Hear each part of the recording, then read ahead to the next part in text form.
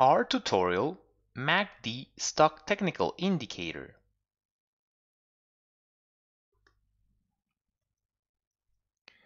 Stock technical indicators are calculated by applying certain formula to stock prices and volume data.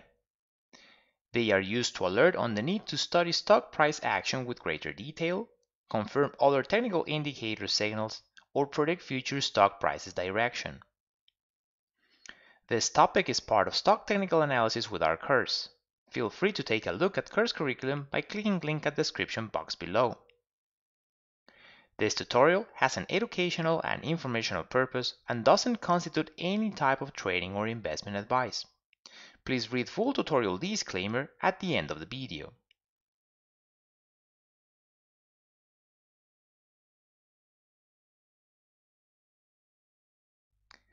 Moving averages convergence-divergence, commonly known as MACD, consists of standard oscillator that measures stock price momentum and identifies trends.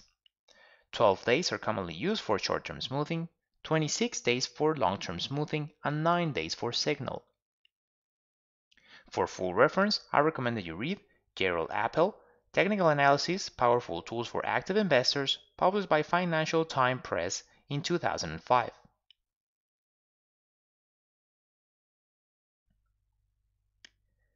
Its calculation has the following steps. A. Short-term and long-term smoothing calculation. These are done with exponential moving averages. Here, as an example, we have the short-term exponential moving average, in which the current 12 periods exponential moving average is equal to 2 divided by 12 plus 1, which is then multiplied by the current close price minus the previous 12 days exponential moving average, and then that result plus the previous 12 days exponential moving average. For the initial 12 days exponential moving average, it is equal to a 12 days simple moving average of those corresponding 12 periods close prices.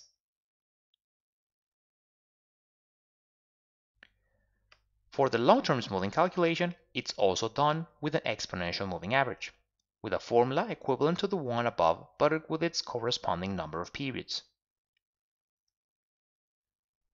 B. MACD indicator calculation. The 12 and 26 days MACD is equal to the difference between the 12 days exponential moving average of close prices minus the 26 days exponential moving average of close prices, or the difference between short-term minus long-term smoothing calculations we made previously.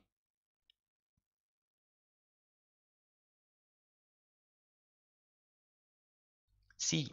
9 days MACD indicator signal calculation.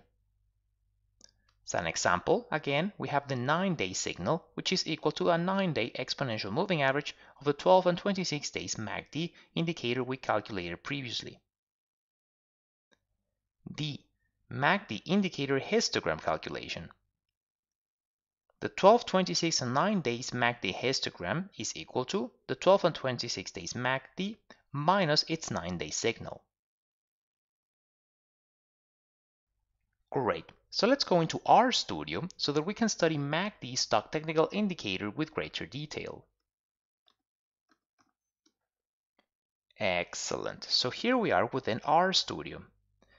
The first step within the tutorial is to load the R packages. For this tutorial, we'll be using TTR and QuantMod. So this is done with the library command and within it, the package name within quotations. So we select those two code lines there, click Run or Ctrl-Enter on the keyboard, which is equivalent. So once we've loaded the packages, the next step is to create the data variables for the calculation of the MACD stock technical indicator. So this is done here. We create the variable SPY, which is equal to read.csv. Within quotations, we have the name of the data file, MACD stock technical indicator data.txt. To see this is a plain text file with .csv or comma separated values stored within the global environment. Comma header equals to true. So we select that code line there, click Run or Ctrl-Enter on the keyboard, and that creates SPY variable as a data frame within the global environment. So we click on the spreadsheet kind of icon there, and for SPY we have the following. Dates at the first column, and then SPY open, high, low, close prices, volume, and adjusted close prices. SPY is the ETF investment vehicle which intends to replicate the Standard & Poor's 500 index. Adjusted close prices were the ones adjusted for dividends and splits. This data has a daily frequency, and we have 1 year of data in 2016, therefore 252 observations. So going back into the code file, the next step is we are going to convert that corresponding data frame into an extensible time series. We do so here by overriding that SPY, and we do so with the XTS function. And what we do is from SPY we select from column 2 to column 7, that corresponds to SPY open all the way into SPY adjusted, and we're going to order by equals as date SPY the first column. So the first column, instead of being a column of data, it will become the index of this barbell. So we select that code line there.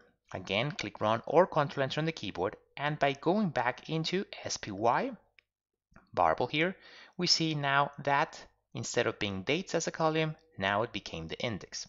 And within the global environment, we have SPY as an XTS or extensible time series. So going back into the code file, now that we have the data ready, we can calculate the MACD stock technical indicator. So first we'll calculate the indicator, and then we'll visualize it within a chart. So for its calculation, we have MACD, which is equal to MACD function with capitals, and we'll be using close prices from SPY with CL, and then the parameters for the technical indicator. Notice that these parameters are the ones commonly used, but they are not fixed and can be modified according to your needs. So we have N fast equals to 12, that's the short-term smoothing, N slow as 26, that's the long-term smoothing, and N sig as 9 as the signal. So we select again that code line, click Run or Ctrl Enter on the keyboard, and that created the MACD barbell within the global environment. So again, we click the spreadsheet kind of icon, which opens the MACD barbell for us, and then we have MACD and signal calculation. So for the MACD, we need at least the number of observations within that long-term or slow smoothing calculation, which are 26 for the first calculation, which we have right here, and on top of that, we need 9 more observations for the signal, which is right here. So going back into the code file, the next step is we're going to visualize this within a chart, and we do so with a bar chart with capital C for SPY. Then we have the theme, chart theme as white, so we have a white background, and we're going to add the MACD oscillator with capitals and the corresponding parameters. Again, fast equals to 12, slow 26, signal 9 as the ones commonly used, but can be modified according to your needs. So we select these two code lines, click Run or Ctrl Enter on the keyboard. So that creates the chart here within the plots area. So we zoom into it, and then we have the first of the charts here, that's SPY bar chart. On the right, we can see those prices and each of those bars. The ones colored in green were the positive bars, the ones colored in orange, the negative ones. Then we have the next chart, which corresponds to volume, and then we have at the bottom, we have the MACD centered oscillator. Notice that it's been centered at 0, and for the calculation, we have that moving average convergence, divergence, and the number of periods, 12, 26, and 9. Colored in gray, that's the MACD indicator. In dash red, that it is associated signal, and then the bars at the back, that's the histogram.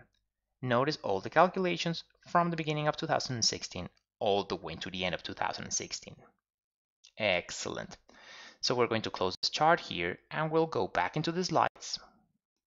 Excellent.